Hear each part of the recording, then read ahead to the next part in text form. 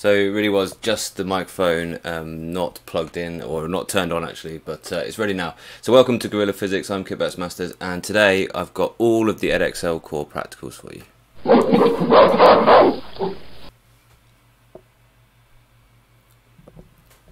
So welcome, I hope this is going to be really useful to you.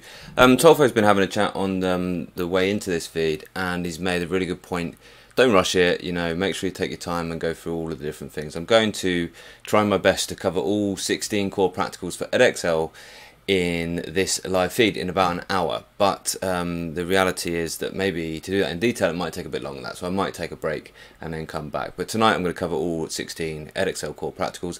If you don't do Edexcel, stick around. If you do GCSE, stick around, because it's all very relevant to you, and I'm going to explain why that is. Because in fact the government that sets the QCA, they set the apparatus and techniques that they want you to cover at GCSE and A-level, and they are the same for all different exam boards. So this stuff, all of this information that I'm going to give you today is relevant to all different exam boards. I'm just using the 16 Edexcel core practicals to cover those apparatus and techniques. Essentially, the exam boards have written core practicals or required practicals, whatever they're calling them, so that they can cover those techniques. Okay, so very warm welcome to you all. I'm going to go across to the visualizer in a moment, and we're just going to get started with the core practical stuff.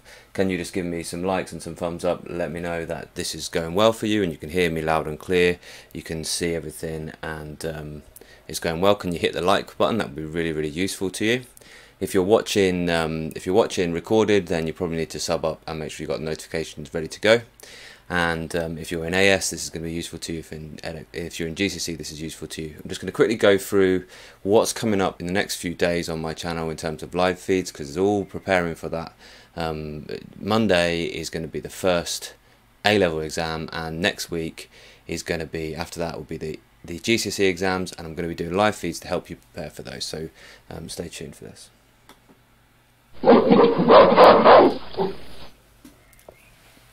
So this week coming up, we've got today all of the Edexcel practicals, and on Friday, that's tomorrow, I'm going to go through some decoding some of the longer written questions, because that has been requested quite a lot actually. People were wanting, how do you decode a question to figure out what the clues are telling you? So I'm going to go through that, and I'm going to be talking about some examiners' reports and some exemplars of student responses and why they didn't get full marks. That's going to be a really useful session tomorrow for you. Okay. Also some of the hardest questions, and on Sunday just before the exam I'm going to do some Q&A sessions, so jump in to get some to watch the Q&As. I'm going to put all that in the description. Also, all of the stuff that I go through here today I'm going to put onto my website, and I'll mention that in a subsequent live feed and give you a link to that. I'd hope to get it done for today, but you know, things conspired to mean I was a bit more rushed than I wanted to be starting this live feed. Right, without further ado, we're going to go into the visualizer now, and I'm going to talk you through all of those core practicals here.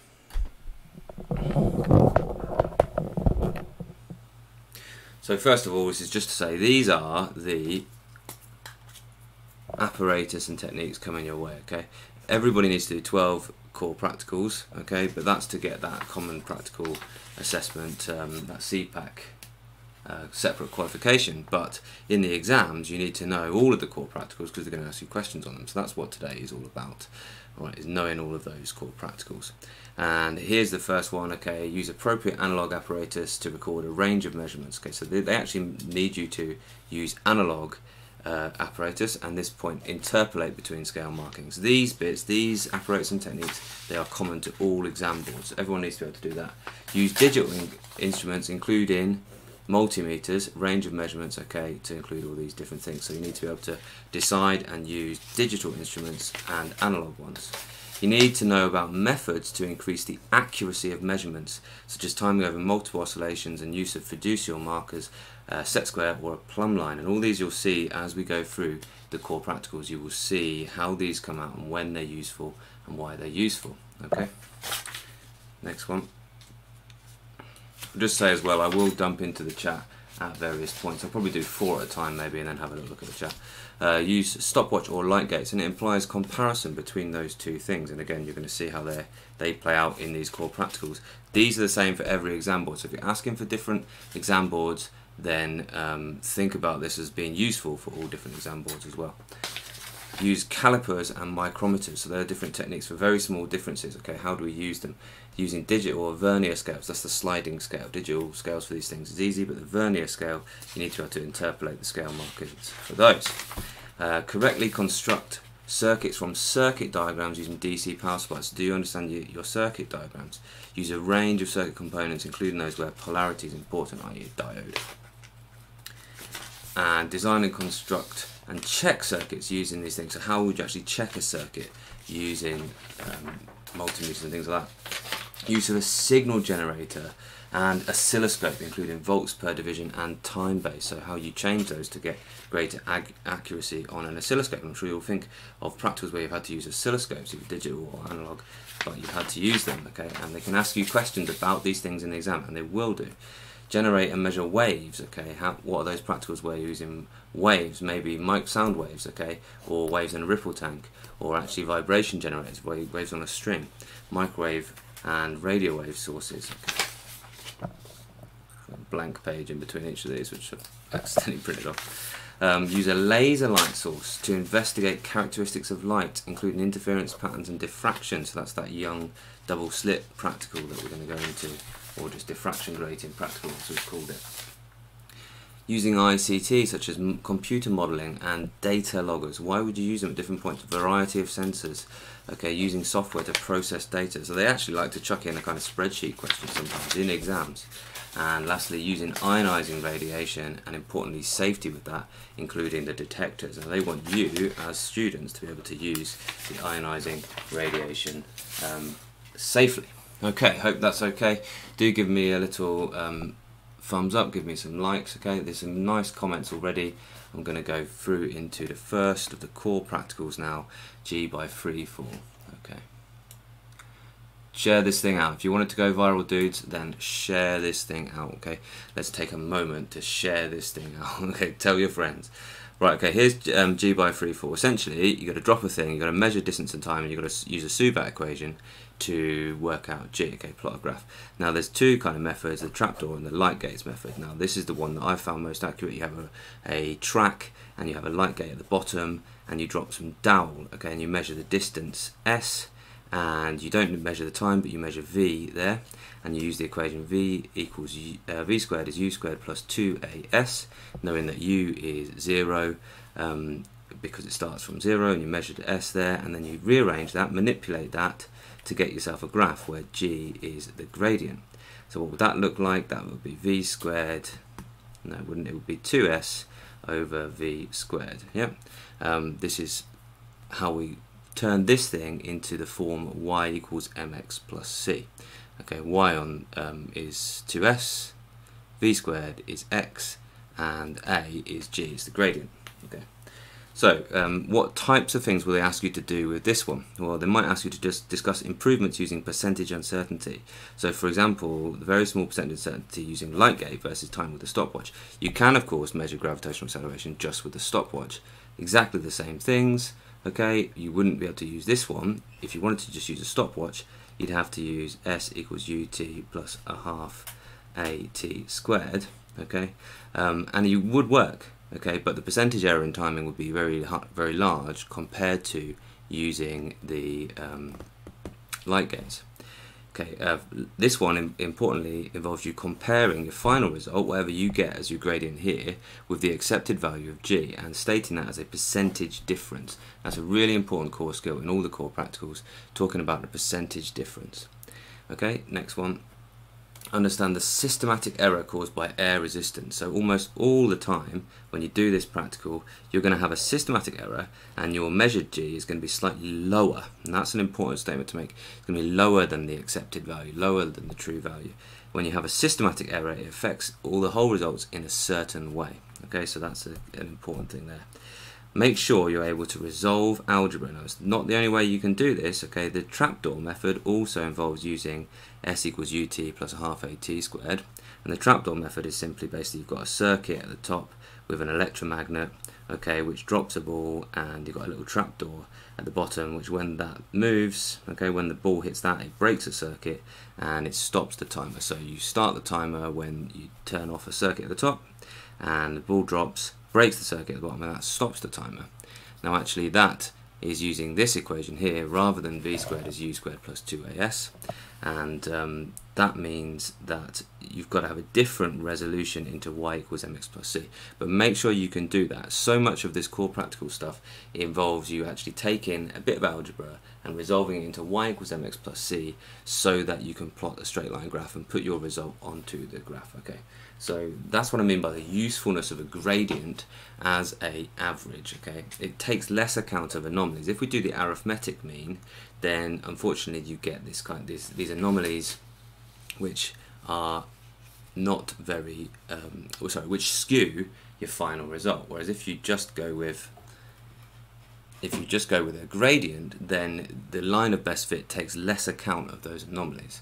So it's like a graphical average. It's more useful, it's more accurate. Does that make sense what I'm saying to you? If you have an anomaly over here, now you can clearly see the gradient is still going to be this line here, but this one we ignore when we apply our line of best fit. But if we work these things out and get g from each of these values, then do an arithmetic mean, this one has a large effect on that mean. Okay, hope that makes sense. On to the next one. Okay, that was number one. On to number two then. Randomly on a blank page in between every single one. So this is number two, resistivity of a metal, and this is from the equation R equals rho L over A. Okay, so this is our equation here, and we want to measure this thing, rho, the resistivity. So what you do is you measure the resistance of various lengths of wire, so you vary L basically, and you measure the diameter of the wire to allow you to calculate A. You use an equation to find the resistivity. You can actually put that on a gradient, and you probably should. You can probably see that straight away if I just make Ry, and I make L over A my x variable, then rho will be my gradient. Okay, so I've not done that hugely well there, have I? So if I treat it like this, and I say R is y, rho is the gradient, and L over A is the x variable. Okay, so if we plot that, we'll get a straight line with the resistivity being the gradient. So what do we have? R there, and L over A there, giving us rho as the gradient. So there's loads of different methods you can use here. You can actually use an ohm meter, so a multimeter set on ohm meter setting, or you can use a voltmeter and ammeter. They're both completely valid, but here you have to pass a current through here. So there's this issue of actually putting a current through the wire, causing a heating effect and changing the resistance, and that will have a larger effect on the lower lengths of wire because the current will be larger. Okay. Whenever we're using a multimeter, remember that we've got a variable resolution, so we can actually change the resolution of the multimeter, and you're always trying to work to three significant figures. Okay, so what I've just talked about is taking into account the potential systematic error by heating using a current through the wire. So if you keep currents low as possible, okay, then you're going to have a less heating effect, and that is going to lead to a greater accuracy. So considering what kind of systematic errors you might have in your practical is a really important thing. Now in this practical there is a non-zero resistance in the circuit. Okay, we model circuits as having negligible resistance, but in this case, and in all cases really, they do have a slight resistance, but that's going to cause a systematic error which is just going to shift the graph up, so it doesn't affect the gradient. So essentially in practice your graph is going to look something like this, where this value here, this y-intercept, is actually the kind of internal resistance of everything, the resistance of the rest of the circuit, but it won't affect the gradient, which is the resistivity of the wire. So it's a very important idea, this idea of systematic errors. We can account for them, and we can just, if we do them in the right place in our algebra, then we can just leave them on a graph and the gradient won't be affected.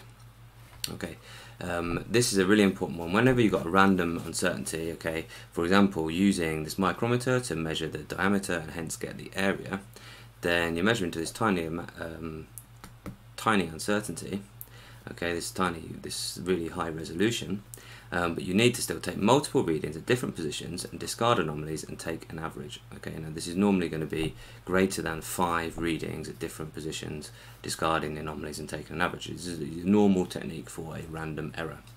Okay, to find resistivity of non-metals, you need a much larger area and a shorter length of wire. So they could talk about this practical and say, well, how would you do this with a non-metal? Now I use conducting putty, and you need to, in the lab, and you need like penny pieces like this, and you have really long tubes of the things. Okay, it's kind of like a centimetre, 2 centimetres diameter, and only like 5 centimetres like length.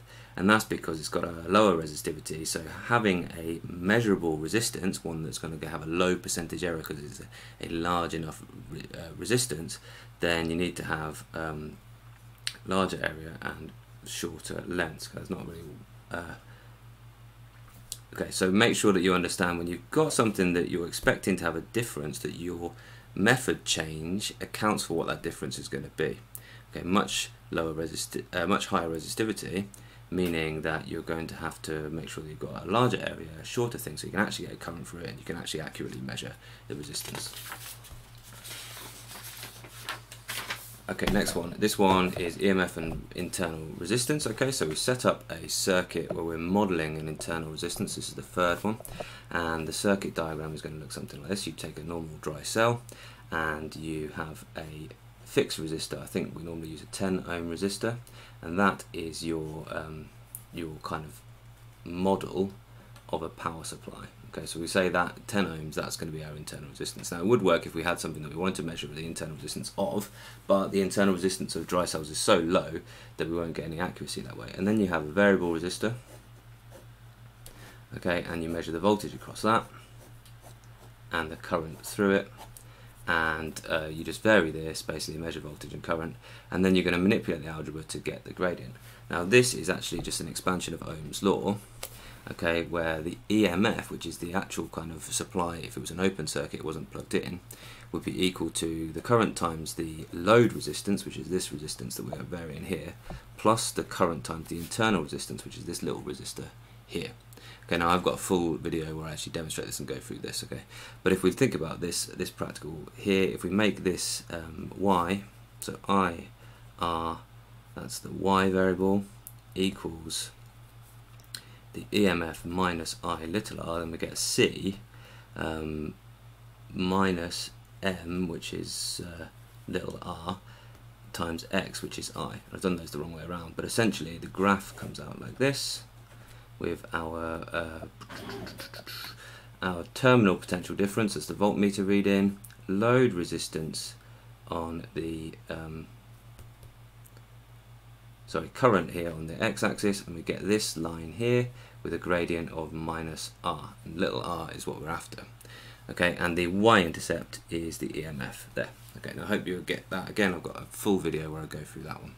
So we're going to model wires in and other circuit components as having negligible resistance in a circuit. So there's something you need to remember about any kind of circuit. Then you think about everything else as having no resistance at all. So it doesn't matter whether I connect this voltmeter across here or directly across the cell kind of apparatus, because the terminal PD will be the same across those points there. That's what we're comparing. We're comparing the EMF of the cell and the terminal potential difference. Okay, and when something is negligible, it means it's much smaller than the other values and too small to bother considering. Okay, an ammeter has a near zero resistance. Okay, it needs to be connected in series, so you need to know how to connect up and why they're connected up in this way. How to connect up an ammeter, it's in series because it's a near zero resistance, so it basically doesn't affect the current, and it needs to measure the current through it. A voltmeter has a very large resistance, okay, so it needs to be connected in parallel because you don't want any current to actually go that way. It needs to be connected in parallel with something because it is measuring the difference between the potentials at the 2 points. Alright, moving on. Neither of the meters should affect the current in the series loop. Okay, lastly, we need to use a fixed resistor to model the internal resistance, because the internal resistance of a normal chemical cell is very low and be hard to measure accurately. They keep them as low as possible to make them as efficient as possible, basically. Alright, we don't want much heat dissipated in the thing. So next one, falling ball viscometer, and I'll have a little look at your chat there. So if there's anything that you're kind of asking about, then I'll have a look at the chat after this one. Okay, so essentially this one is drop a ball through some fluid. Again, I normally use a measuring cylinder, drop a ball, and you use some elastic bands at some various points, okay, and just try and measure the time of transit of the ball between this point and between this point, okay, and that's the difficult thing to do accurately. And then hopefully if you find that they're the same, you can say that's terminal velocity, and you can use your equation for terminal velocity to calculate viscosity. Okay, so essentially that's by considering weight, upthrust and Stokes force to calculate the viscosity. So you remember, in this case you can't use light gauge to measure the time accurately because the liquid is just going to block the beam. Okay, so a really important point about core practicals is relate your improvements to the method. So don't just reel off a stock phrase, use a light gauge to do timing. Okay, it wouldn't work in this case, so you're not going to get a mark for that. So relate your improvements to the method. It works best in this case with smaller balls and more viscous fluids, as they're going to fall slower, which is kind of like the smaller ball falling slower is counterintuitive, but it is the case. Okay, this is the point. Okay, you can always try and increase the values of readings to reduce the percentage uncertainty, and that they're driving at that a lot in core practicals. How are you going to reduce the percentage uncertainty in what you're measuring? Okay, you could also consider using video analysis, and that's what I normally end up doing, especially with the larger ball bearings. I normally go for some kind of video analysis, slow motion playback, frame by frame playback, some statement like that to reduce the percentage uncertainty in that way to get more accurate measurement of timing. Okay, Stokes law is a model of a perfectly spherical object. Okay, and doesn't consider the extra drag with being near to the edge of the measuring cylinder. So actually this works better if we have a really wide tank of water compared to the size of the ball, because you get like extra drag due to friction, and basically the flow rate is less towards the side of the measuring cylinder. So that's an issue, especially with the larger of the ball bearings falling through these things. And then lastly, in this one, they're driving at this idea of considering uncertainties in an experiment, comparing uncertainties of different measurements. Okay, and whenever you compare uncertainties of different measurements, so like what is the larger uncertainty? Is it timing or is it distance in this case? Well, you have to compare them as percentage uncertainties, not absolute uncertainties, because they're different quantities. Okay, so always be thinking percentage uncertainty to make a comparison. Right, I'm going to just pause, I think, just to catch my breath and just have a quick look through the chat. If there's anything that you've got, and then we'll crack on with this one, number 5, which is the young modulus of copper.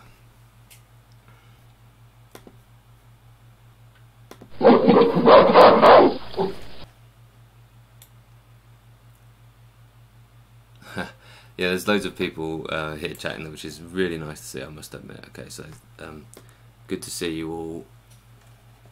Yeah, there's loads of really good things. You're all talking to each other.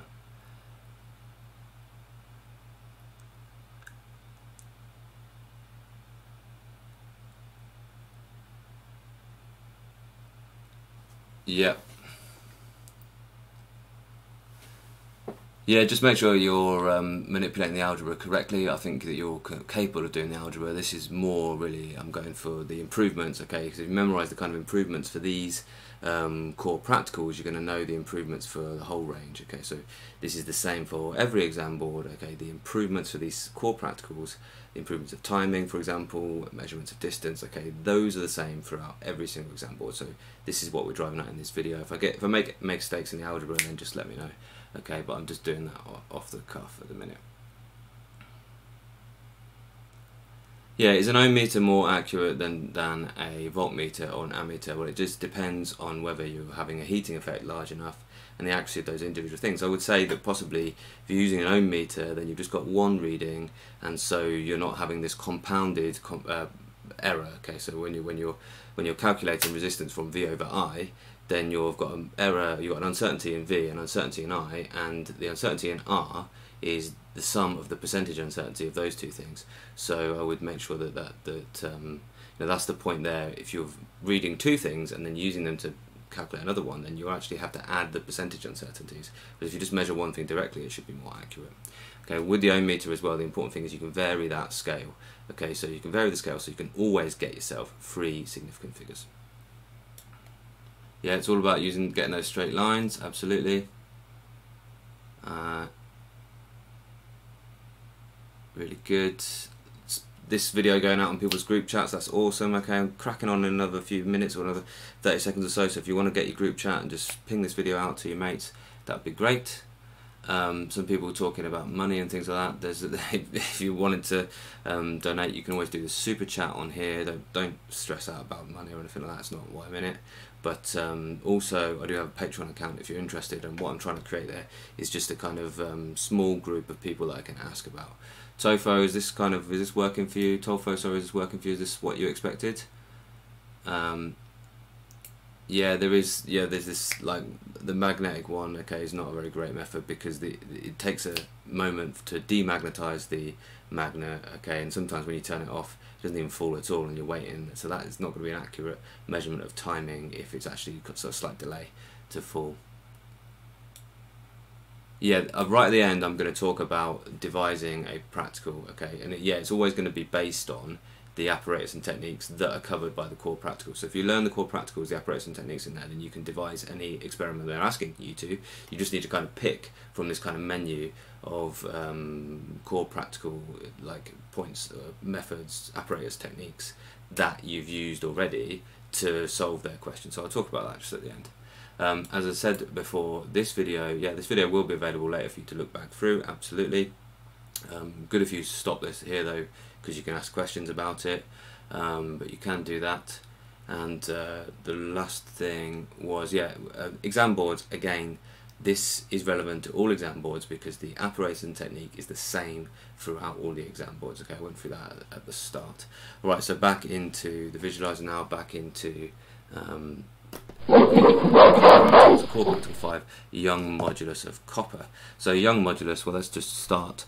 When you're designing one, okay, the normal things to do is to start with what the actual equation is, stress over strain. Okay, so what you do is you plot a stress over strain graph, okay, and the gradient of that is the young modulus. So what is stress is force over area, and what is strain is the extension over the original length. So you need to measure all of these things essentially.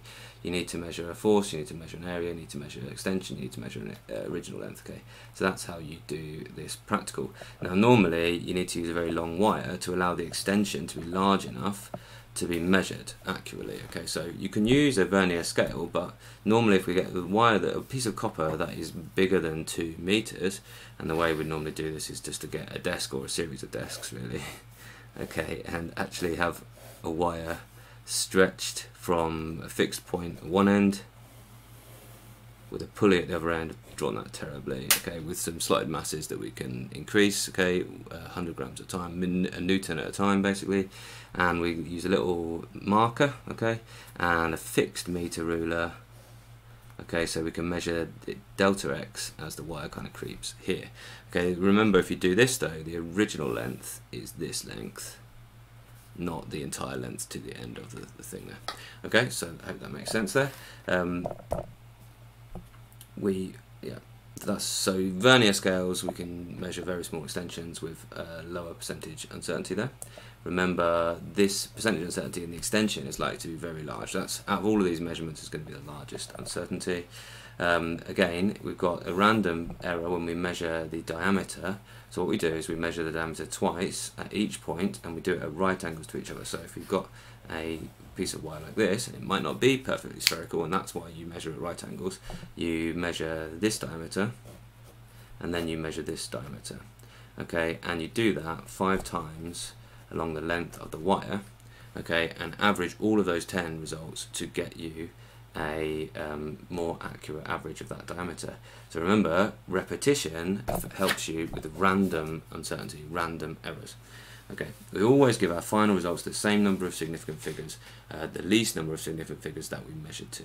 So just think about that. Make sure that they often ask you to evaluate someone's results, what they've done wrong with their results, and they're often going to be looking for those points about significant figures. Okay, next one. Speed of sound. Okay, so speed of sound, I really like this practical. Okay, basically you have an oscilloscope, okay, which is hooked to a signal generator. Okay, this is my signal generator just here, and that is hooked to a loudspeaker, okay, which is giving out a sound wave.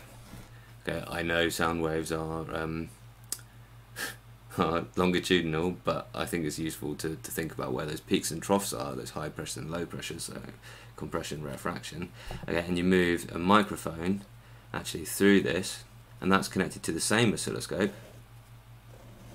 and that you compare each trace. You basically allow, as you move the microscope through this point, you're looking for the points where the two traces are in phase and when they're out of phase. Okay, so when you find exactly where the two waves are in phase, then you've basically got a whole wavelength. So if I move this point here, a whole wavelength of that sound wave, and then you use that with, along with the blah blah blah, along with the frequency that you've measured from your oscilloscope and the wave speed equation, v equals f lambda, to work out the wave speed. Now it's pretty accurate, it's pretty darn accurate, okay? So it works really, really well, especially if you've got a loud enough sound and you can put up with a loud enough sound to actually to measure those accurately, because as you get further away, obviously the microphone trace gets quite a low amplitude. Okay, so that's what I've said here. And the microphone signal is not a very high quality signal. It's not as clear, it's not as narrow as a beam, if you like, on the oscilloscope as the original AC trace producing the sound, so it's hard to tell exactly where they're in phase. That's quite an important thing. But what we can do is we can always adjust the time base on the oscilloscope. That's a really important thing. If we adjust the time base when we're measuring the frequency, we can get a much more accurate frequency, a much more precise frequency, we might say.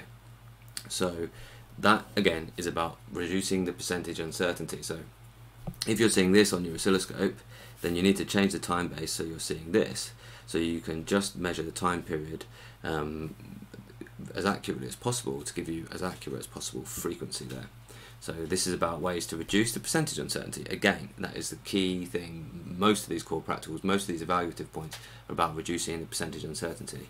So basically, every point where the two waves are in phase, we travel one wavelength, so we can repeat that through that same wave.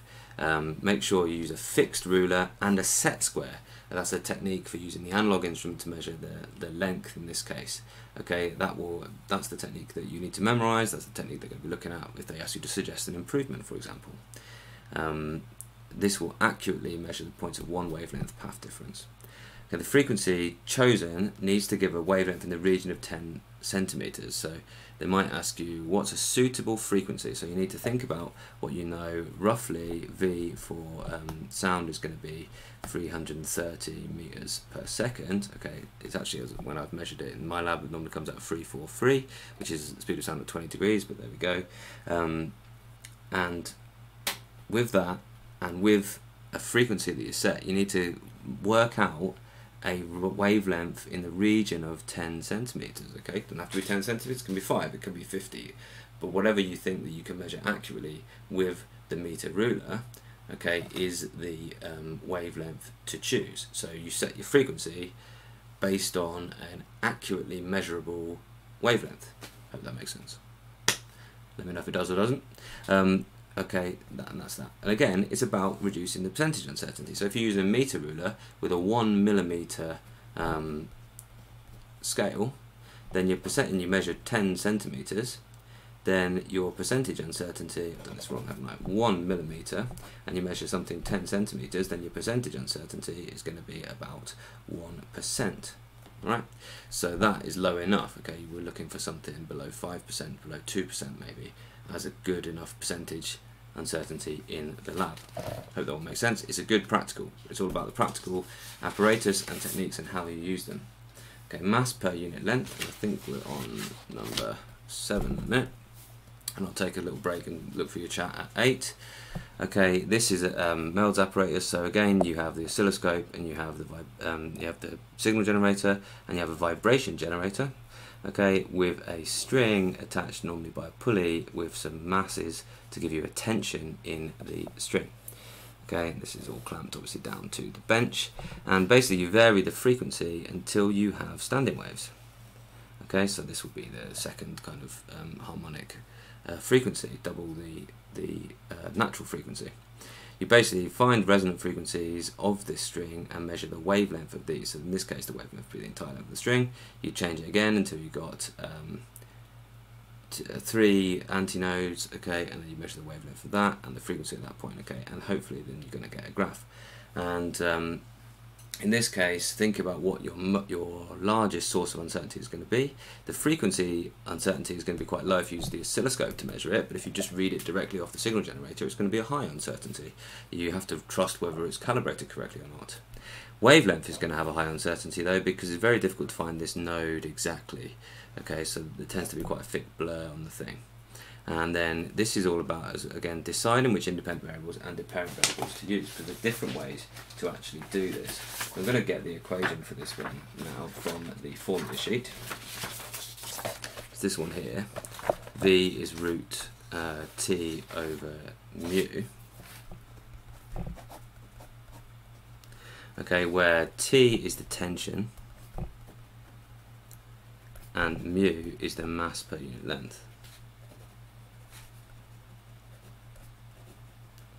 Now, there's loads that you can do with this because you don't have to necessarily vary the same thing. So it's about deciding what independent variables and what dependent variable you're going to use, what you're going to vary and what you're going to measure.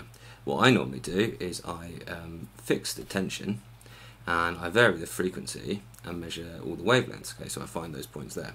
Now that doesn't mean that's the only thing I can do, because you could vary the tension and find just one antinode each time and get a graph with mu as being your gradient by just fixing the other variables. Okay, so let's just manipulate the algebra to get a line of best fit, and from that we'll decide.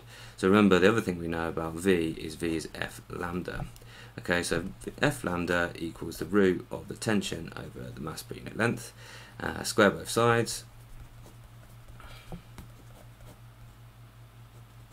Okay, so if we want to vary T, then straight away we've already got a y equals mx plus c. If we leave that as y, okay, whatever that value comes out at, and we vary the tension, then the tension is going to be the x-axis, okay, and 1 over mu is going to be the gradient. So this becomes m and this becomes x. Okay, we can obviously invert that, and we'd have a graph where you didn't see all that, so I'll start this little bit again. So I've got this expression here. I can call this my y term, and then t is my x term, and 1 over mu is my gradient. Okay, I can obviously flip these around and just get mu as my gradient. But the other way we can do this is we can make lambda being our x variable, okay, and t as being our fixed variable, one of our control variables, and we can still force that to be y equals m, 1 over mu in this case, x t over lambda squared. Okay, so it depends how we want to do this, but we can still find a way to get a straight line through the origin, or with a plus c if it was the case of the plus c, and we'd have 1 over mu as being our gradient, and that would be our target there. Okay, so again, I've got a video on this one where I do this algebra just a little bit better anyway.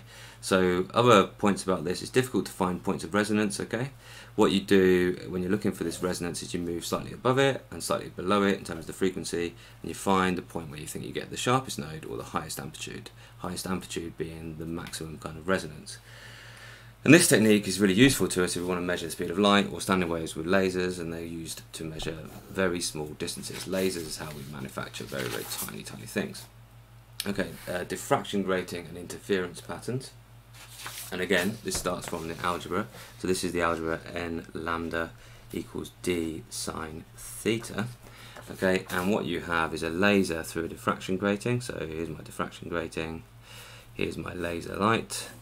Okay, and that's going to basically have points of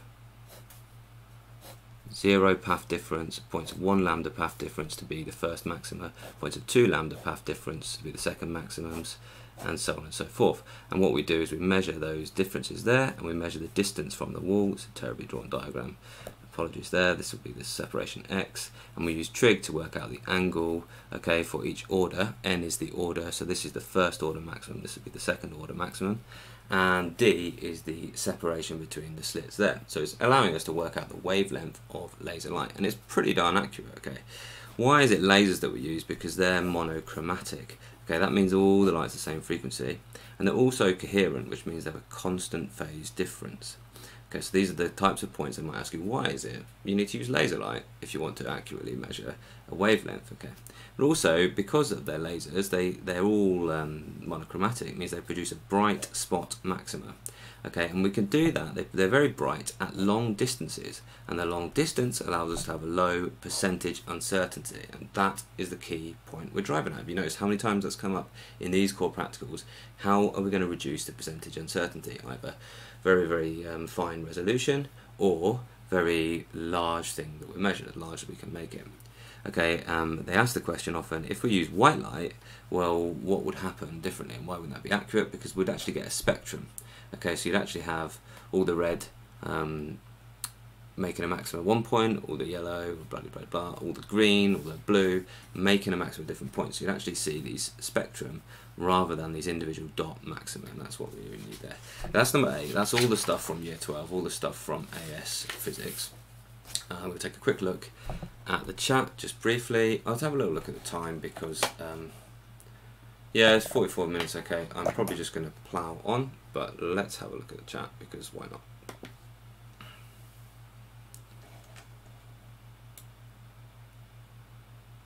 Okay, so people are still talking about about the different specs, yeah? Yeah, this isn't really, this is mainly for paper 3 for most things, isn't it? But they could come up in other papers as well. Yeah, I hope that's if this. Did that help, Gurpreet? Did that help you understand the experiment that you never understood? I don't know. Again, what I'll do with all this stuff, these little notes that I've made, is I will put them onto onto my website along with any videos that I've made for these, and I will any videos that I can find from other YouTubers as well. So you can go to these points and you can kind of go through them and look through them and make sure you memorise the right points. These. Yeah, there's some nice people saying thank you. It's always very good. That's great.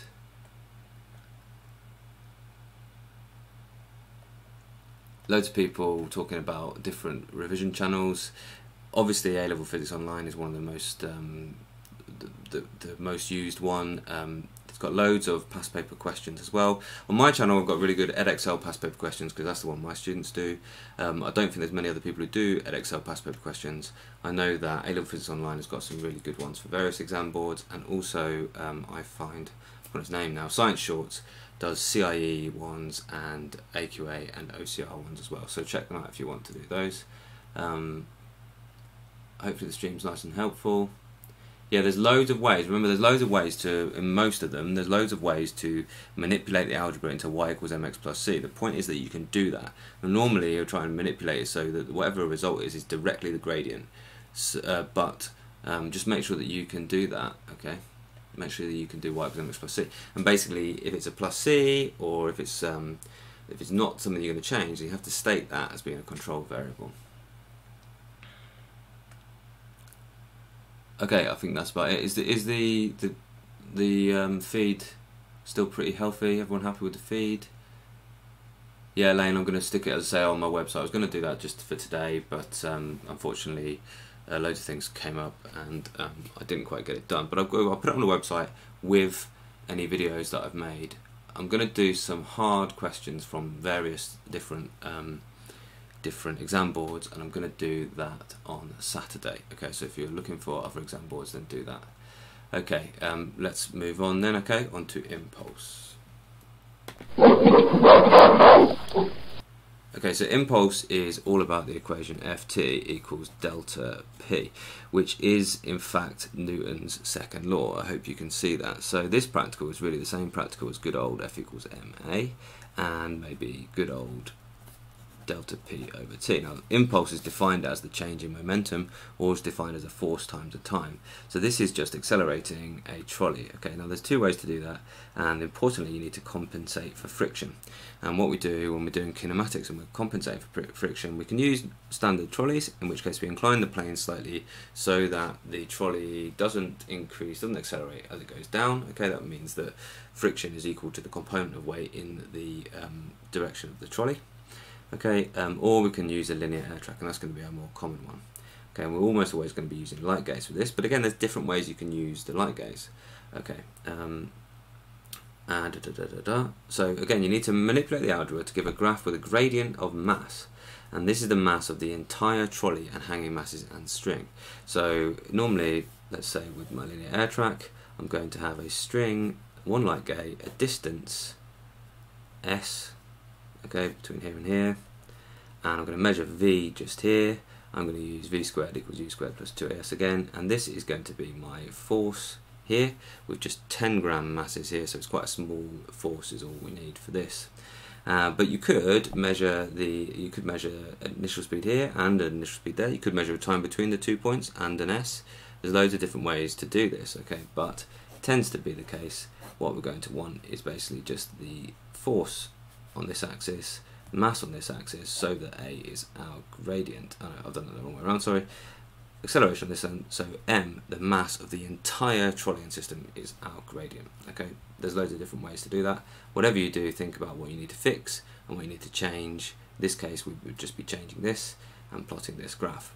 Now, the important thing about this practical, though, is they're asking you lines of worst fit. They're asking you to work out a percentage uncertainty in the gradient that you plot by doing lines of worst fit. So that's the technique that we're talking about. And what you do is you do most and least slope, which fit through the error bars. Okay, so I'll just quickly sketch out what I mean by that. So if I have a graph y and x, and I've got some points, and those points have error bars on them.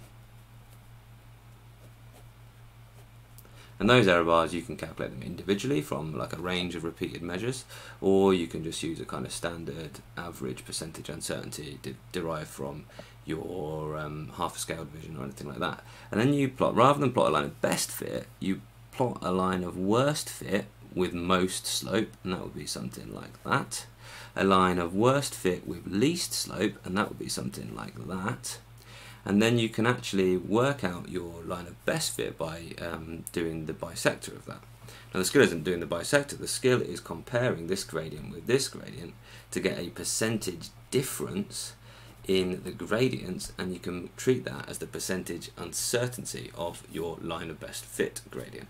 Okay, I hope that makes sense. As a skill they could ask you to do in the exam. They won't be asking you to do all of it, they might be asking you to plot some error bars from some data, they might be asking you to do 2 lines of worst fit and then work out a percentage difference, but they could ask you to do that, so make sure that you understand that thing. Or it might just be a comment. A student could do a percentage uncertainty of a gradient by doing lines of lines of worst fit, lines of most and least slope. That's the way I like to think about it. You always remember it if you say most and least slope. Okay, again, there are many ways to conduct this experiment, so consider what gives you the lowest percentage uncertainty with the apparatus available. You can do this without any light gaze. You can do this by measuring a time from 0 to s, basically, and you can get acceleration from that. But there's loads of ways to do this. Think about the apparatus you've got, and think about what gives you the lowest percentage uncertainty. Think about how you can increase the distance, maybe, reduce the force to give you more accuracy if you are using a stopwatch, so the timing, the length of the time is longer. Okay, you could also, this is mentioned on the sheet for this, you could do a conservation of energy experiment, because you never completely get rid of friction really, or air resistance as well, so you're always working and you're always going to dissipate some heat to the surroundings if you're doing energy transfer. Right, number 10, momentum in 2D. I really like this practical, but I don't think they've kind of considered this practical as well as all the other ones, because there's not as many different things here. So what you do is you use video analysis and a program called Tracker. I don't know if you've ever used Tracker. Okay, Tracker is a bit of software that you can download for free. It's open source software, and basically what we normally do is put a ruler on either side, video from the top down, have a ball bearing coming in from one side, maybe down a track, so it's always got the same kind of speed if you wanted to try and do repeats, but it's very difficult to repeat exactly the same collision, so I would just be happy to get a collision of one ball with another in 2 dimensions, so that we've got this one and this one going off in different directions, okay, like billiard balls, and we can actually measure the momentum before and the momentum afterwards, but we need to resolve these momenta into x and y dimensions. So I think in one of the live feeds I talked through this not that long ago, so I'm not going to go into too much detail with it now. But what you can do is you can do a closed vector triangle, okay, with the 3 momenta if the initial momentum of this second ball was 0. Although you could do this, it would be quite tricky with 2 balls coming in from different sides, and you could still show that momentum is always conserved in 2D. Essentially, with momentum in 2D, think about working in the x dimension and the y dimension separately. Just do your trig early, work out your angles like that, and then just work in x and y just separately. Okay, you can do that. It's just maths, really.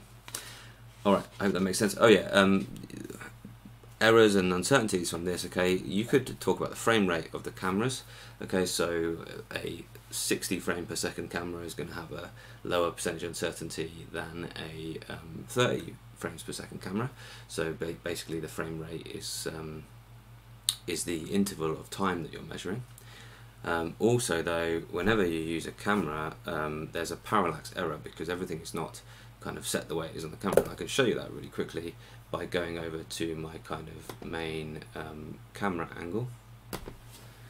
Okay, can you see this now? Right, this is a really wide angle. Okay, this is a fisheye, so if I come out to this, my one hand will look bigger in the corner than it does in the middle. Okay, now this means fisheyes tend to make people's heads look really small in the middle and really skewed and large at the side. So hopefully you can kind of see that this is not, if you look at the corner of my room, okay, then you can see that is not a directly vertical image. So camera's video analysis always has a parallax error in it. So alright, back to the practicals.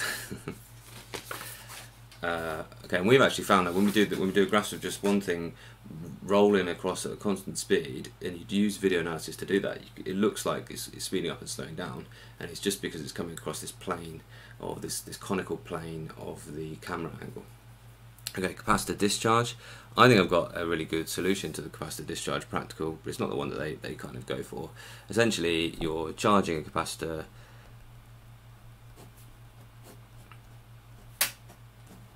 and then you're discharging it through a resistor, and you're going to calculate what you expect the time constant to be, time constant being RC.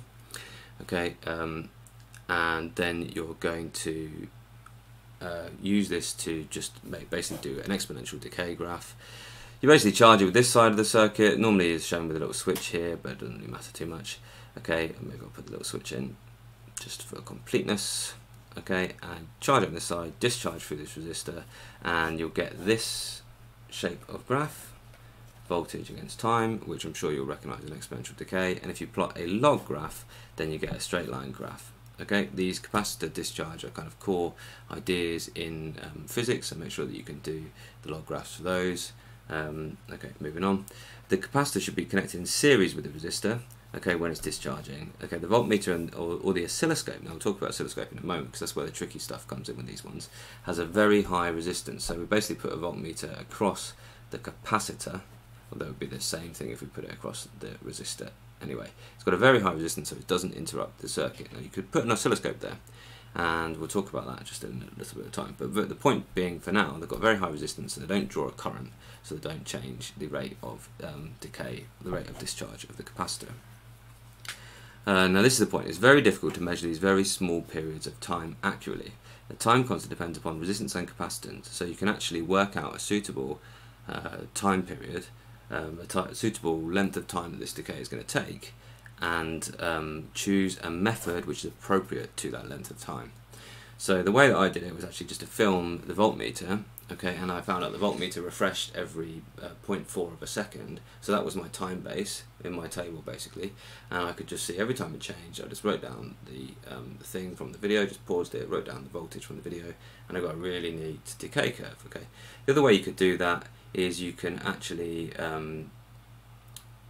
repeat the experiment and look for certain potential difference. So time, firstly time to 1 volt, then time to 1.5 volt, then time to 2 volts. Basically time these set voltages rather than time continuously, and then use those points to make your decay curve. Now I found that didn't give us as much accuracy as doing it this way as well. You could use a data logger to give you a continuous set of readings. So when you're talking about data loggers, one of the advantages of data loggers is continuity. So you get a continuous graph being plotted, and it means that you don't have to look at two things simultaneously. So normally if you're timing just with a stopwatch and you're looking every kind of 2 seconds or something like that, then you have to look at the stopwatch and the voltmeter at the same point, and you're never going to be able to do that accurately. So think of a way of changing that. Okay, and lastly, right, this is the one that always stumps people. You can use a square wave signal generator and an oscilloscope. And if you do that, then the square wave looks like this basically. On, off, on, off, on, off. And what you get if you've got a very low resistance, okay, or a low capacitance, is you get the charging and discharging through these points. Now if we use our oscilloscope correctly and we trigger it, we'll just get this curve displayed kind of paused on the oscilloscope screen, and we can just take readings from the voltmeter. Voltmeter is the vertical scale and time base is the X scale on the oscilloscope. So it's a way of it's not really pausing what's going on, it's actually charging and discharging at a very high frequency. But we can actually do the analysis of those very short times directly from the oscilloscope. So this is a really important one that they like to ask you about in the exam when it comes to capacitors. Number 12, calibrate a thermistor. It's another example of an exponential decay, and there are lots of exponential decays in A2 or in year 13. Essentially all you're going to do is vary the temperature, so this is just going to be a case of having some water with a thermometer with your thermistor in it. And that normally we just use an ohm meter for this one. Okay, and you basically, after you've done that, you're going to have to plot yourself a log graph, okay, because it varies exponentially with temperature, the resistance of it. Okay, plot yourself a log graph to get yourself a straight line,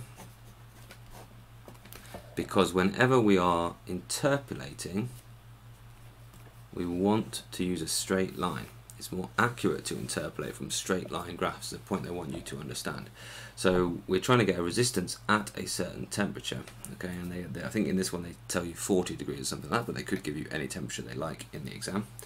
And you need to calibrate then a potential divider to make something come on at that given temperature. So you need to actually consider, remember, potential dividers, just sharing out voltages in the ratio of the resistances, so you need to think about what fixed resistor you need to put in a potential divider circuit to give yourself a kind of on at this point. So you need to figure out the value of R when our thermistor gives you a ratio R to the resistance of the thermistor, a set point, so that this gives you an output of, let's say, 3 volts. Okay, they'll tell you these things. You need to be resilient enough to think about the practical and then the design of the potential divider. You can do potential dividers, they're easy.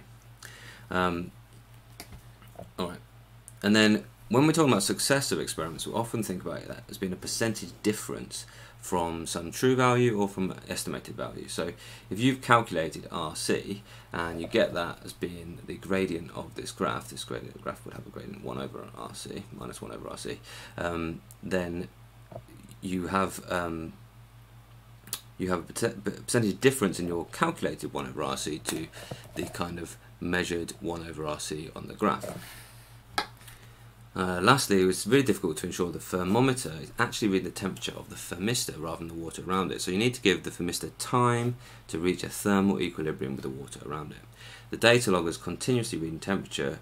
Okay, again, that should limit that. So if you can use a data logger rather than a thermometer, you can actually continuously read the temperature as the temperature decreases and just take readings of resistance at certain points, and that should give you a bit of a reduced uncertainty due to this what we call thermal inertia, that it takes a bit of time for the thermistor to reach a certain temperature. Now this is one they decided in their wisdom to put a risk assessment in. Now I think that's a bit strange, don't you? That a risk assessment when the only kind of hazard is hot water, which I'd expect year 7s to be able to deal with quite safely, okay? But use physics to estimate your level of risk. You don't need to have a huge giant mass of water, so you don't need to have a huge energy, okay, by specific heat capacity, a huge energy to potentially scald somebody. Okay, so if you're saying it's a low risk because we've just got one beaker, maybe 200 milliliters of hot water, that is not going to store a lot of energy. If we get a scald, we're going to put our scald under a cold tap. Okay, that's what I'm talking about. When you do risk assessments in A level, it needs to be really specific. It's not we're using hot water, so we better wear goggles, and that's not correct even for a year 7. Okay. A little bit of chat from the little bit of point from the chat, and then I'll get on with the last 4 of the core practicals. This has been really quite quick. I hope that it's not been too rushed for you dudes. If it has, as I say, I'm going to stick these up as a website page with any videos that I've got already on them. Okay, so you can look at anything that you are not sure about. I think it's about learning those apparatus and techniques rather than thinking about just the core practicals. But if you learn all the core practicals, you'll have learned all the apparatus and techniques, you'll have thought about all the evaluative points, so you'll be fine. You'll have all the knowledge that you need to solve the problems in the exams. Right.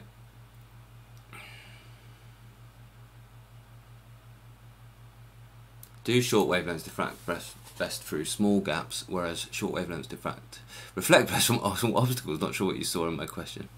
No, I didn't see that one, buddy. I'm not sure exactly what you mean. Basically, most diffraction when the wavelength is equal to the gap size.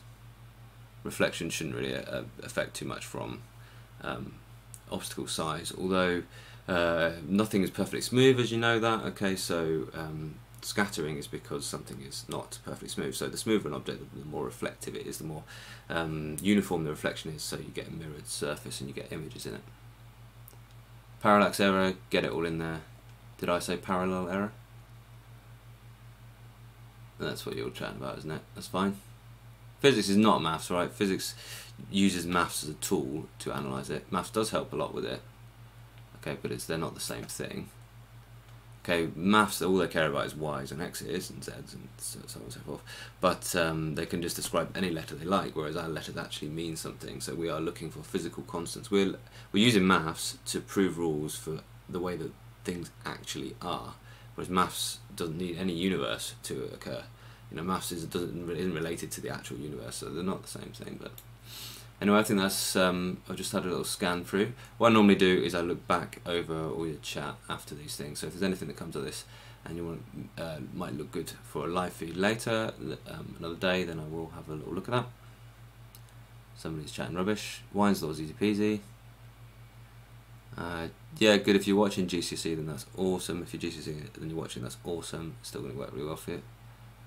Astrophysics, I used to think astrophysics was really dull, Adam, but do you know, actually, like, since I've been teaching it, I've found why I kind of really love it as well. So all of the physics is actually interesting. There's loads to love about all of the physics, but you know, it's not always going to appeal to you at any one time.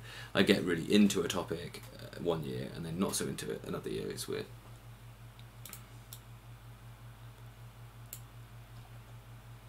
Yeah, exactly. So ohm meter, I think I've said that. Ohm meter is, I wouldn't say better, it's more accurate because it doesn't cause a heating effect, so you get a more close to the true value reading of a resistance.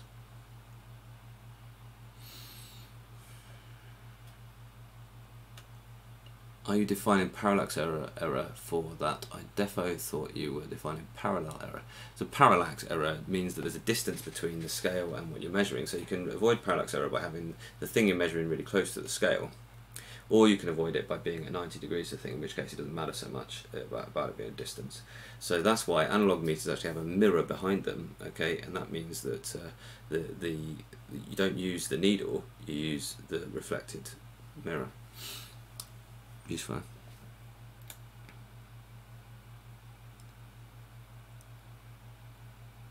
Yeah, large things, lower percentage of uncertainty.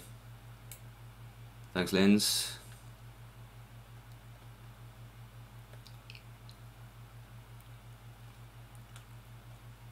Please save me from death by astrophysics. Yeah, Mohammed, could CPAC questions come in paper 1 and 2? Yes, they could, in fact, and each paper needs to have 15% based on practicals. Interesting point.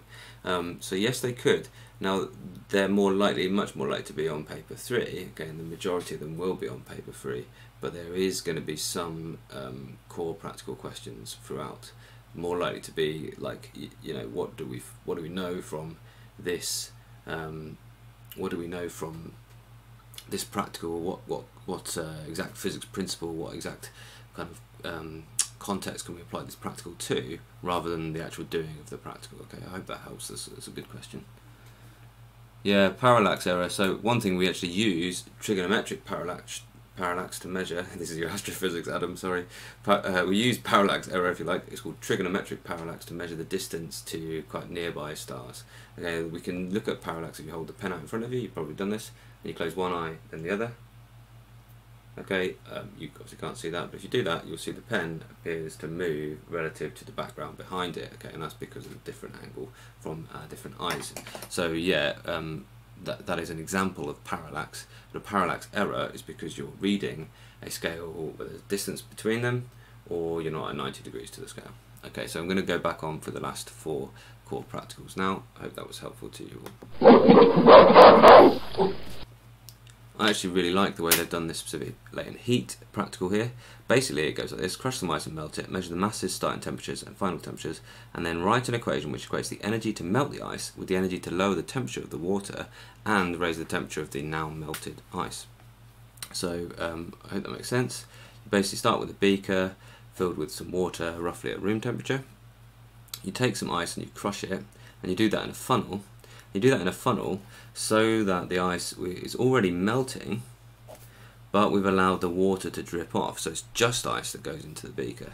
So in our crushed ice goes, okay, with any drips there, and we do all this on the top hand balance, so that we get a kind of reading of the kind of mass of the water plus the ice, and that tells us the mass of the ice. And we measure the starting temperature and the final temperature, and we know that the starting temperature of this is 0 degrees because it's an ice and water mixture. And then we write an equation which equates the energy to melt the ice, call that E ice, which is equal to the energy to raise the temperature of the water plus the energy to lower the temperature of the water plus the energy to raise the temperature of the now melted ice. Okay, I'm going to call that EWI or something like that, I don't really know. Again, I've got a video where I go through all this, so I probably won't go do the algebra right now, but this is a latent heat, and these are 2 specific heat capacities. Okay, so that's where this all comes from. Okay, the mass of the ice, the starting temperature of the water, the final temperature of the water, and 0 degrees Celsius is all you really need to do this. Okay, this is a point though. As you're finding a temperature difference by subtracting one temperature from another, you add the uncertainty. So this is the point they're trying to make here. Now this is a point a lot of people have discussed. What about with a ruler? You're measuring from one end and the other end. So is it half a scale division or is it 1 full scale division? I think with a ruler we'd normally say it's just still half a scale division, especially if you fixed it down. But with this temperature difference, you're actually measuring twice. You're measuring temperatures twice, and you're using them to calculate a change in temperature, so you've got the uncertainty added together. Now they're the same variable, so you can they're the same variable, the same quantity, so you can just add the absolute uncertainties. And normally when you compound errors you have to add the percentage uncertainties, but in that case you can just add the uncertainties, the absolute uncertainties. So you get a total uncertainty of 1 degree rather than a half. So look out for ideas like that. It's a pretty tricky one. The ice should be crushed so it melts quickly, and this limits the time during which it is melting. Okay, so I hope that makes sense, because what's going to happen is you're also getting some heat transferred to the ice and water mixture from the surroundings. So if we do this as quickly as possible, we limit the amount of heat which is going in from the surroundings. Okay, and this is where we're getting a systematic error from in this, which is heating from the surroundings. Okay, and this causes a smaller than accurate value. So again, if you know you've got a systematic error, think of how that affects your final result. Now in this case, it means the latent heat's a bit smaller than it should be. Right, Boyle's law. Now, why on earth they included this as a core practical, I do not know, because this is like all of 2 minutes. You've probably got this just set up in your lab. It looks something like this. You've got a tube with a scale behind it and a kind of trapped mass of gas. That's the gas in there, and on that you've got a volume scale, and you've got a pressure gauge here and a little pump, and you just simply put it under pressure and you measure the volume of this, and you find that pressure and volume are inversely proportional. Okay, easy practical, the easiest one in the world. Now this is an important one though, because you've got an analog scale on your pressure gauge, so it's about interpolating between scale markings. Now analog is not necessarily not as good as digital. Okay, they both have benefits. We normally use digital scales these days, but actually in this case a digital scale will be fluctuating quite a lot. So actually the analog scale is a bit more fixed and it's a bit more easy just to interpolate a reading from the analog scale rather than looking at the random error of this fluctuating digital reading. So that's a really useful thing. You have got this problem in controlling the temperature, because as you know, for an ideal gas it needs to be a fixed mass of gas, and temperature affects both of these things as well. So you need to control temperature, and that's a difficult thing to do because you do work on this gas, so you cause its internal energy and therefore its temperature to rise. Okay, the volume is made off the analog scale, so here is the parallax error that we were just chatting about. Okay, so you have to be 90 degrees to scale and as close to the scale as possible. Okay, so that's the statement to make really. If you recognise parallax error, it's going to be a 2-marker state. One thing that the student should be careful to do when reading the volume from this scale, they need to have the tube as close as possible to the scale, and they need to read off from 90 degrees to the scale to avoid parallax error. Okay, it's going to be a simple statement like that if you just memorise all of these improvements. Okay, number 15 and the penultimate one, absorption of gamma ray through lead. It's another example of an exponential decay. If we have thickness down here and we have not activity but counts per second here, then we'll get an exponential graph like this. So again, we can plot log of counts versus thickness and get a straight line graph, and we can actually work out a decay constant for this situation here, for the rate of absorption through lead. Now this is a really important one for risk assessments here. Okay, there's 2 risks involved with using radiation, which is irradiation and contamination. Now they're different. This means being hit by some radioactive particles, alpha, beta or gamma. This means that you've actually got some radioactive stuff on you. Now this is much more of an issue if this happens than if this happens, because this happens to us all day anyway by background radiation. So avoiding this one is really important. And again, it's not just about using blooming goggles when you do this, okay, because actually these are sealed sources, so they're unlikely to do any contamination. You might want to wear gloves, but it's much more sensible thing is to use a long pair of tongs, like 10 centimeters, or to say once you started your experiment, move 2 meters away, because if you move 2 meters away, or you double the distance between you and a gamma emitter, then you've quartered the actual intensity of the dose. So because it's by inverse square law. So you, again, use the physics to make the risk assessment. You can limit irradiation massively by limiting the time that you use these for, and by maximizing the distance that you are from them. Okay, and remember, here's another example of a random uncertainty. So how do we deal with random ones? We do repeats, or we measure for a longer period of time to calculate an average. Okay. So whenever you're talking about random, you repeat, you look for anomalies, you calculate a mean. And also measuring thickness of the lead that you're using, that again is going to have a random uncertainty. So you measure thicknesses at least 5 places, average, and use a micrometer, so your percentage uncertainty is as low as possible. Now there is this point as well, some GM tubes measure a cumulative count, and you have to turn that into a counts per second. Well, you can do this with a counts, you know, over 2 minutes or something like that, it doesn't really matter. Again, use large periods of time to reduce percentage uncertainty. Some Geiger-Müller tubes, though, they actually work out a count rate per second. Now, it depends on how active your source is.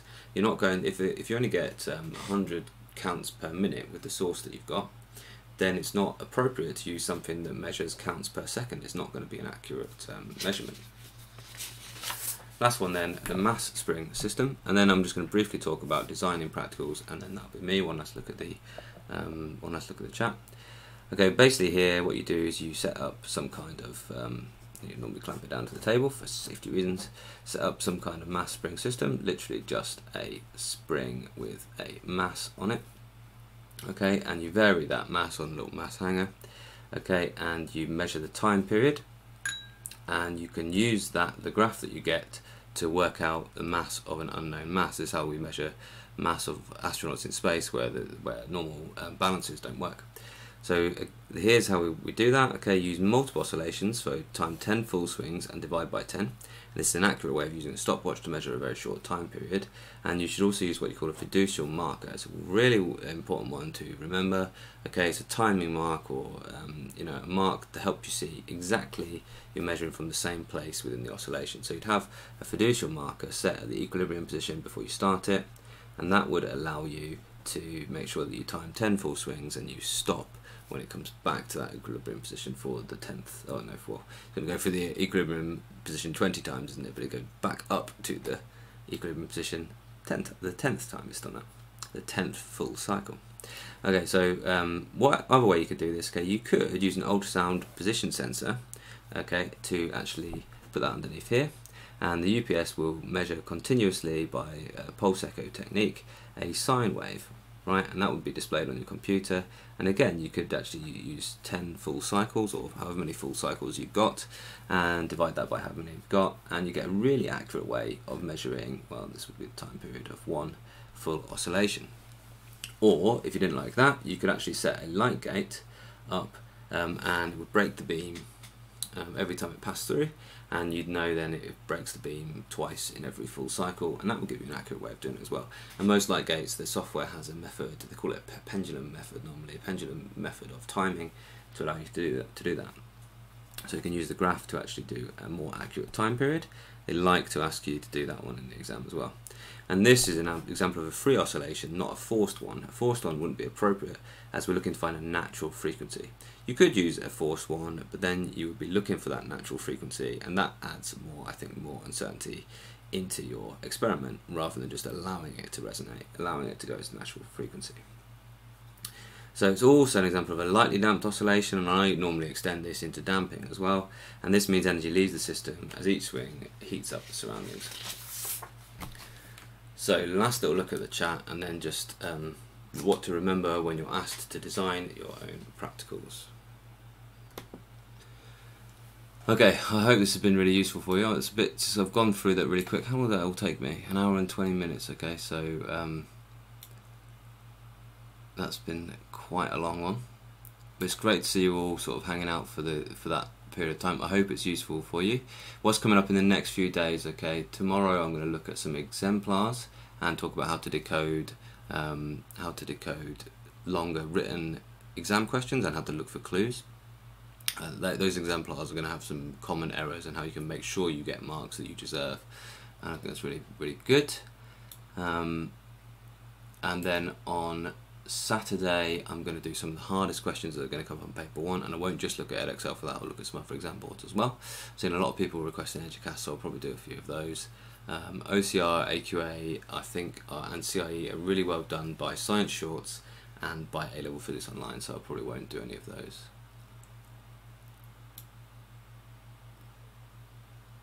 Okay, there's some good chat going on, but it's not really questions for me, which is fine. Yeah, learn the content, do the past papers. Okay, the content helps you solve the problems in the paper. Yeah, I'll upload all these to the page. Yeah, spend a bit of time on these. Okay, I'm going to develop them in the future. So I don't know if any of you are in AS, but I'll be developing this kind of document to allow you to use it in the future. But if you're ready for the exam, it's not going to be done for that. Yeah, I've got some. There is a practicals playlist as well. So there's on my site. If you look at the A-level part, you'll see key practicals, core practicals, with ones like that. I know that if you go onto A-Level Physics Online website, you will find loads of run-throughs of core practicals as well. They're really, really good.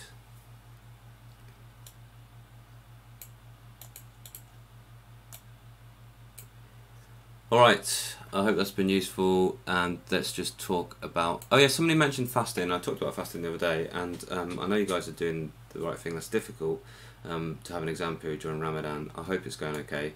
I think you need to manage your energy really well.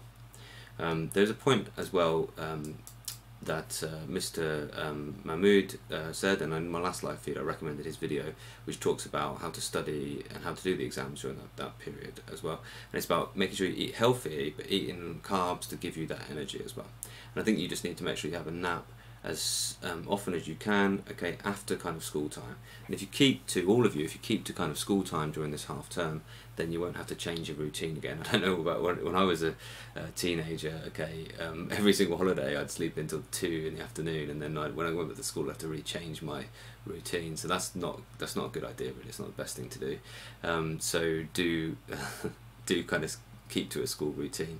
And actually, if you're doing Ramadan at the minute, then sleep maybe from 4 till 7, get up and study a little bit before iftar, have your lovely meal with your family and friends, and then study again after that, okay, and then get your sleep, and then obviously you're going to wake up really early to have your breakfast, and study after that before school session, okay. So that's the way of doing that, okay. All the best for doing that. There was a really interesting article I want to talk about, which talked about exam results in America, and I guess this is the same pattern in the UK, actually go down during really hot periods, and we're having quite a hot summer so far, okay, so actually you'd expect exam results to be slightly lower. And I was just thinking that for me, guys and girls, is an opportunity to work that a little bit harder than my fellow student, okay. So think about it like that. If exam results are going to be slightly lower across the country, then use that as an opportunity to get that extra study in and do that a little bit better than the rest, because that's how your grades are determined, okay,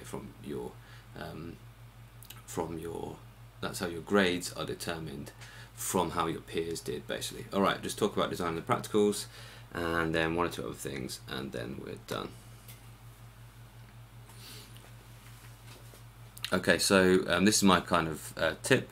Okay, when designing your own practicals, make sure that you identify the variables that you're going to measure clearly.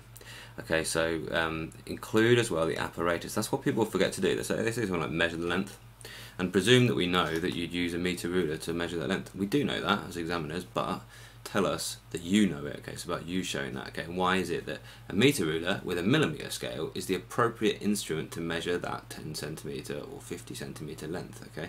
So state why. Ensure that you really clearly state what you change, what you measure, and what you keep the same. Okay, and that comes from the algebra. So if you think about the algebra and you think about manipulating it into y equals mx plus c, you can think about what you need to change, what you need to measure, and what you need to keep the same. What is it? Constants. Give evaluative points. And the evaluative points, it's not completely exhaustive, but it's pretty close, are the evaluative points I've just gone through in this video. Okay, they're not going to ask you to come up with your own evaluative points, but they will suggest something that you could do to ensure this was accurate.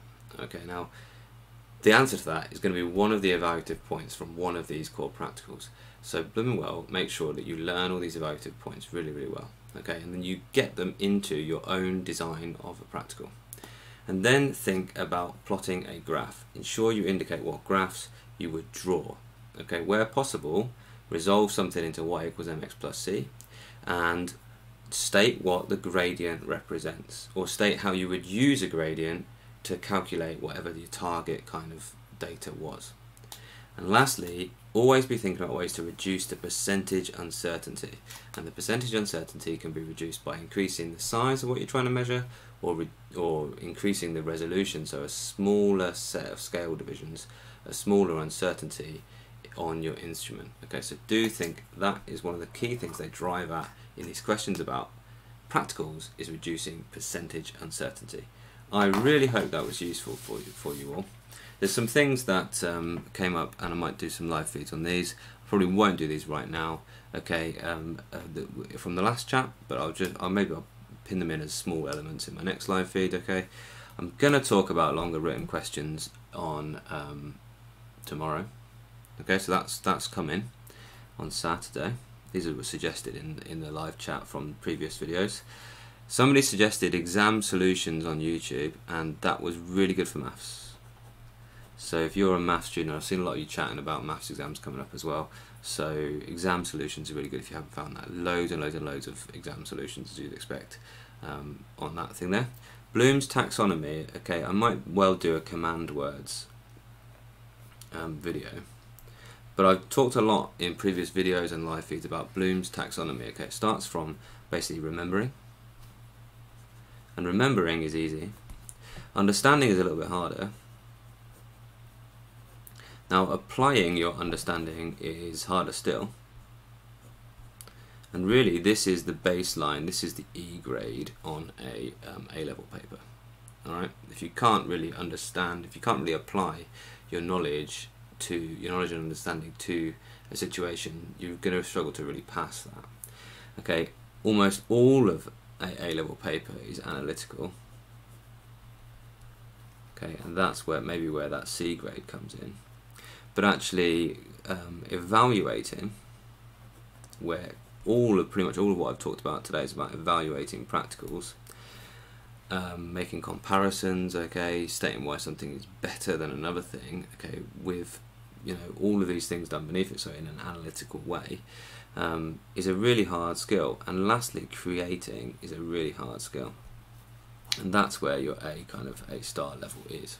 Right, maybe that's a little bit of an exaggeration, maybe E's down here, right? But the point is, these are the hardest skills. So when it says something like design a practical, it's actually one of the hardest skills. But all you have to do to design a practical is remember all of the evaluative points from the core practicals. So if you've bothered to sit and watch this video, which some of you have and some of you guys will be coming back to watch this recorded, then you're going to hopefully remember those evaluative points. You're going to hopefully remember the skills of measuring some things. You're going to be able to apply them to the context that they've given you, the experiment they've asked you to design, and you're going to be able to therefore produce an evaluative response and create a really good practical. So all of these skills are increasing difficulty, but they rely on the ones below it. I hope that makes sense to you all. Last thing, suggest good physics book, and people have been talking about the difference in CGP, the Hodder or the Collins revision guide. Votes right now, which one do you think is best? Because I'm not sure. I really don't like CGP, but it's a necessary evil. But my favourite books are Physics for You and the actual SHAP books for the Edexcel, the Salters Horners books for Edexcel. So I've made some videos on how good I think they are. So they are in my channel somewhere, and also on my website there's a page where you can buy some textbooks, and they are what you call affiliate links, so it gives me a tiny bit of money when you do that. Alright. Oh, yeah, I'll go on and I'll have a quick look at the chat, and then I'm finished.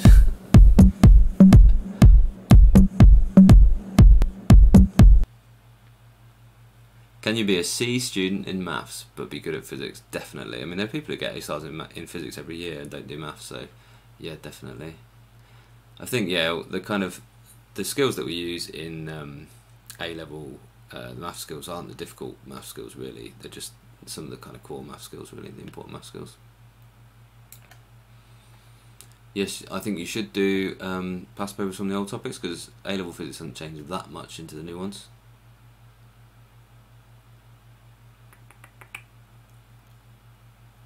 Glad you've enjoyed that, Lindsay. Edgecast. Yeah, okay, I'll do some Edgecast ones then. Thanks, Mariam. It's great to have you watching. Glad that's helpful for you all. Adam as well. It's great to see you here. Newton's gravitational law. Something like this difference between radial fields and yeah. So yeah, if you take apart some algebra, there's some equations that look really, really similar, and the fields equations and the capacitor discharge and the radioactive decay, the exponential decay equations are all basically the same. So the hard questions they ask are actually comparing those different equations. So all the stuff for fields can be compared to all the stuff for all the stuff for the other field, if that makes sense. You can compare magnetic fields with gravitational fields, with electric fields with magnetic fields, etc. And similarly with the different decays, you can compare the different decays. They all fall into the same basic form. That's it. That's my jazz.